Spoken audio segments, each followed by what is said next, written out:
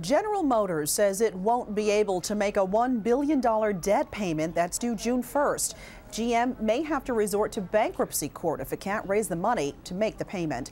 That news put a dent in an early market rally, and the Dow Jones Industrial Average lost 83 points on the day. The Nasdaq, though, squeezed out a 2-point gain. The acting chief financial officer of mortgage giant Freddie has been found dead at his home. Police say 41-year-old David Kellerman was found hanging in his basement, an apparent suicide. The police would not say if there was a note. He leaves behind a wife and 5-year-old daughter. Kellerman became CFO of Freddie Mac in September, shortly after the government seized the company and gave it $30 billion in aid.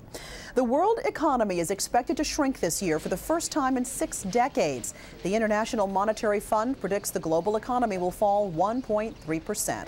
And more consumers chose discount meals at McDonald's at the beginning of the year. The fast food chain says profits climbed about 4% last quarter to just under $1 billion, beating Wall Street's expectations. For more business headlines, log on to CBSMoneyWatch.com.